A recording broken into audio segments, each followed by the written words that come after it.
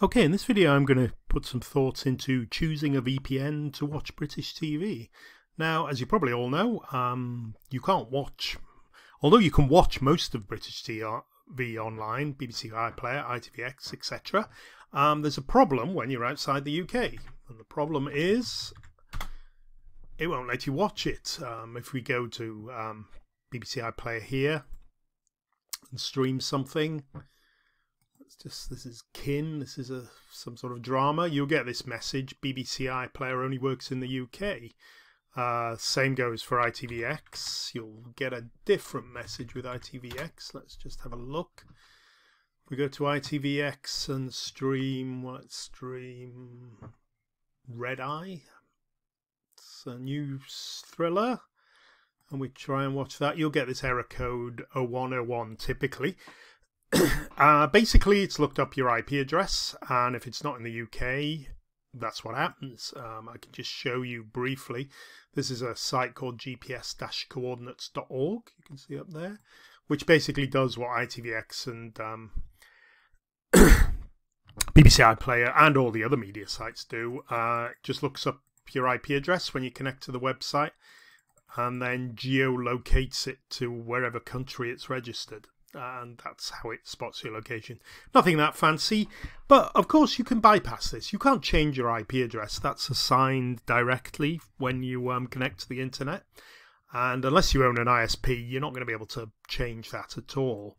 But what you can do is use a VPN to hide your IP address. So a VPN works basically in the way it creates an encrypted tunnel from your device, so from your smartphone, your laptop, tablet, whatever, to a VPN server, which is encrypted and keeps all your personal details secure. But the great thing about it is that it actually hides your IP address, and I'm going to show you how that works now. Okay, so the VPN I use is called NordVPN. Let me just load it up here. So why did I choose this VPN?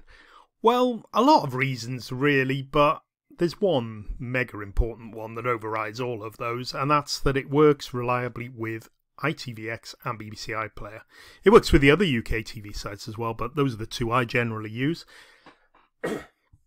And basically that sets it out from 90% of the other VPN services. There's dozens of really good VPN services, but they don't all work with BBC iPlayer primarily, because BBC iPlayer about 3 years ago went on a big purge and blocked nearly every single VPN service. They do it in two ways.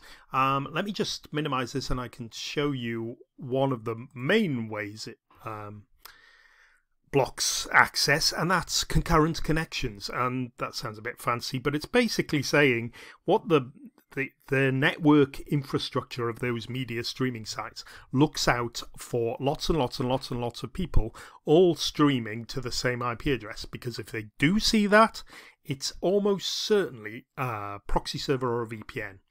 And they can enable blocks on those almost automatically. So if they see 2,000 people streaming Match of the Day to a single IP address, it's going to be a VPN server. They block it. What NordVPN have done is, instead of trying to get access to all their servers, they've taken about, I think it's about 30 to 40 servers. And what they do is they try and maintain the number of connections on each servers and rotate the IP addresses to keep NordVPN under the radar. And it works pretty well. So in order to use NordVPN and BBC iPlayer, it's best to use one of these servers. So let me just, let's remember a number, 1840. And let's go back to NordVPN. And now NordVPN, basically, you would browse and just click on the country, and it would assign you the fastest server in the country you want. So scroll out there. So they're all over the place, really. But if you want to watch BBC iPlayer, I suggest you just pick one of those in the description below. This is only if you're using NordVPN. Other VPN services might have different methods. You connect to that one, and that's a BBC optimized server, okay? Now, there's not 100% guarantee it'll work, but it nearly always does one of those servers, whereas it's probably slightly less, 10-20% success with the others. Depends if it's been blocked or located. Okay, and let's just minimize that. And let's go and see how this works. Now I'm going into Firefox here. I know I opened Chrome before.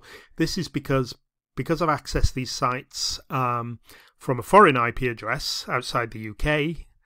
The cookies will catch me out until I clear those and restart the browser. So I'm just going to go into Firefox here just to demonstrate. It's quite a good technique really, is to have two browsers and just use one for UK services and one for your normal browsing wherever you're located.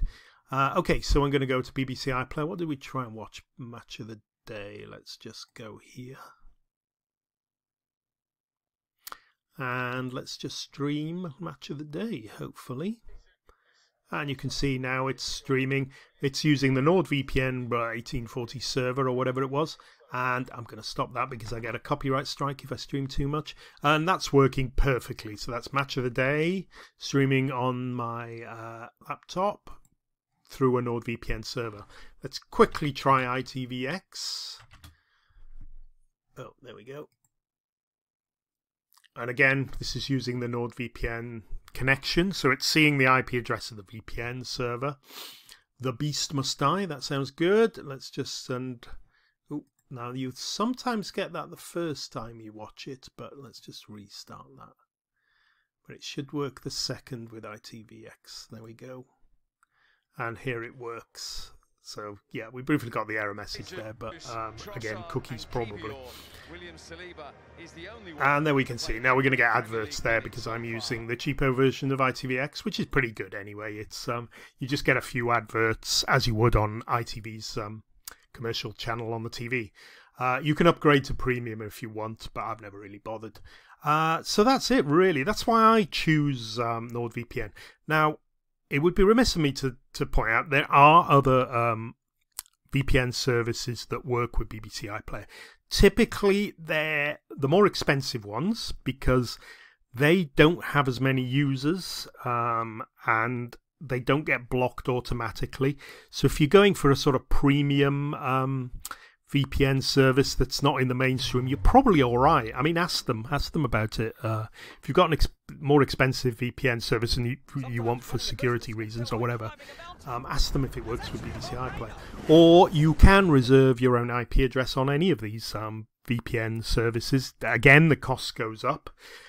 That's pretty much a guarantee that nobody else is going to be using it, obviously, and those will work. So there are still options. I mean, I picked it as an inexpensive and simple way to access BBC iPlayer, but there are other options. Okay, well, I'm hoping that's helped. I'll finish the video there, and thank you very much for watching. It's my video on choosing a VPN to watch British TV. Okay, thanks very much. Bye-bye for now.